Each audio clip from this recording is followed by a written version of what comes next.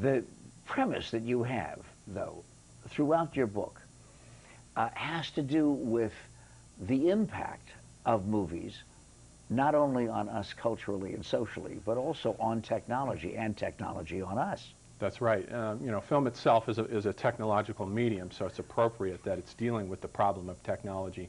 And one of the main things that mythology does is it adapts the human psyche to changes in the environment.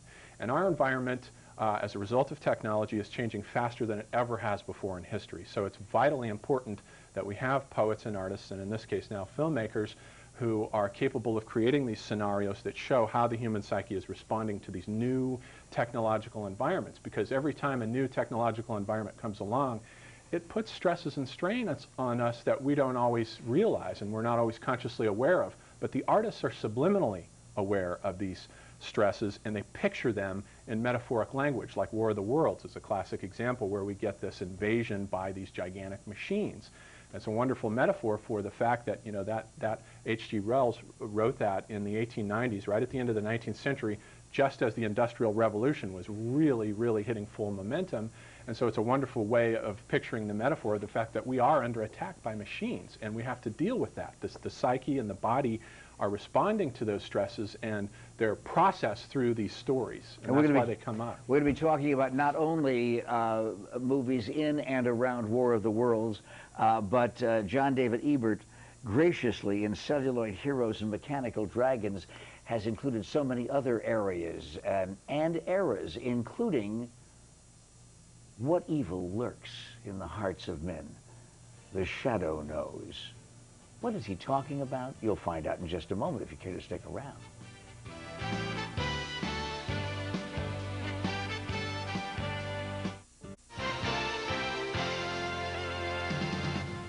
We have guests on like John David Ebert, who is the author of Celluloid Heroes and Mechanical Dragons for a number of reasons. One is because I love this stuff. I just love the whole idea of the metaphor, the comparisons between motion pictures that are made now by the Spielbergs and by the Lucases and those legendary people that came out of Iceland and those superheroes that came out of the far north and out of Central Europe 1,000, 1,500 years ago.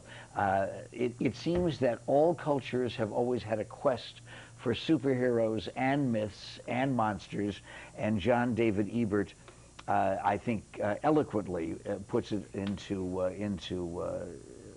a very readable kind of prose in this book.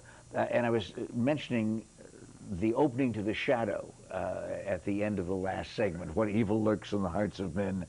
And there's a unique kind of acknowledgement of radio heroes, radio crime fighters that you have in this book. Please, if you will, pursue that for a moment. Yeah, I have a chapter on the origins of the comic book superhero, and I went back and tried to find where the earliest, specifically comic book superheroes originated, and I found out that it was indeed radio. Now, there are pulp fiction action-adventure heroes that go back beyond radio to the pulps that came out, you know, right around the turn of the 20th Flash Gordon, Buck Rogers. Yeah, and these were comic strip, the Sunday comic strips, Flash Gordon and Buck Rogers.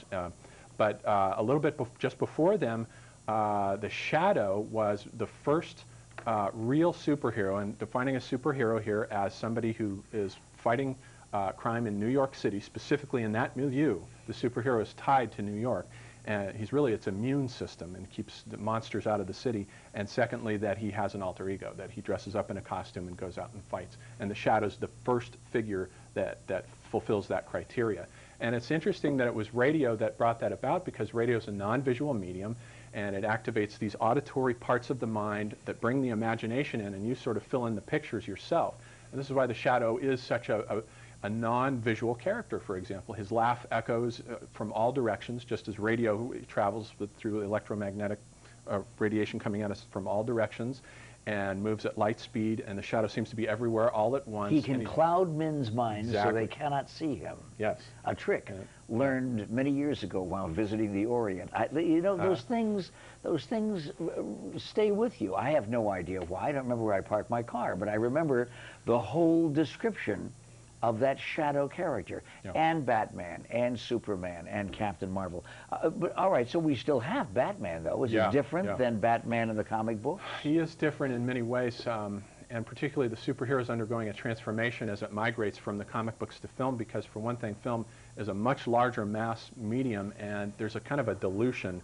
A lot of these movies are made not with much, I mean, they're made by huge corporations that don't care too much about the quality of the stories, unlike a lot of the illustrators and artists of the comic books. So the storytelling tends not to be as good, although with the new Batman film, Batman Begins, it's much, much better than it has been in the past.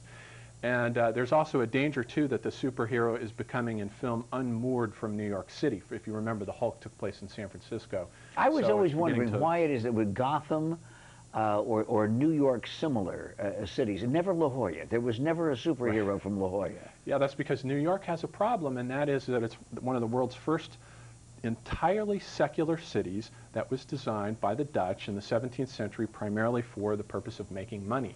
Religious concerns were of no interest.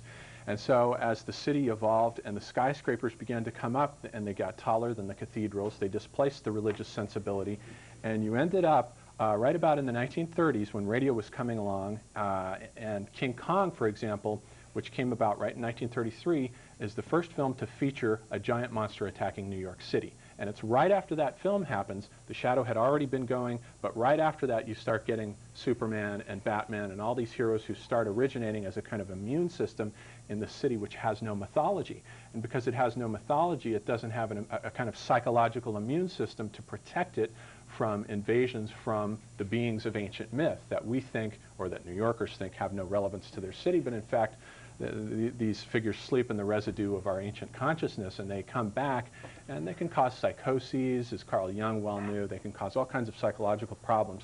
So the reason the comic book superhero originated in New York City is precisely because it was a city without a mythology, and comic book superheroes are a kind of provincial mythology and immune system of New York to defend it from beings out of ancient myth. Have these elements been present in all cultures? Yeah, absolutely. If you go back and look at the earliest monster slaying stories, like with Gilgamesh, that's one of the absolute earliest.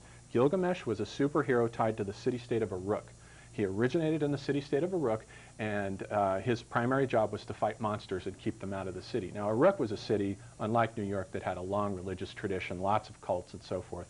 But Gilgamesh, there were major changes that the Sumerians were undergoing as they as the society fell apart and moved into a Babylonian world.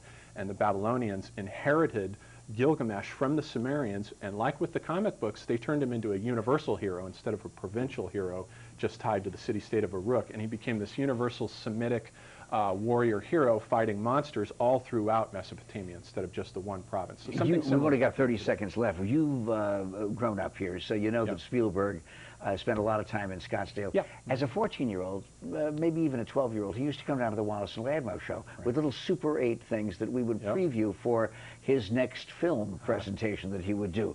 Is Spielberg an example of a really good modern myth maker? The best, I think. Steven Spielberg is probably the best. And probably the reason for that is, ironically, because he's not a very literate guy, and he has said publicly that he does not read books, and so he approaches this material with a wonderful naivete that just comes to him spontaneously. When you read Celluloid Heroes and Mechanical Dragons by John David Ebert, you will see everything, if with the possible exception of the phrase, "Look, up in the sky, it's a bird, it's a plane, no, it's Gilgamesh." We'll be back in just a moment on The Pat McMahon Show.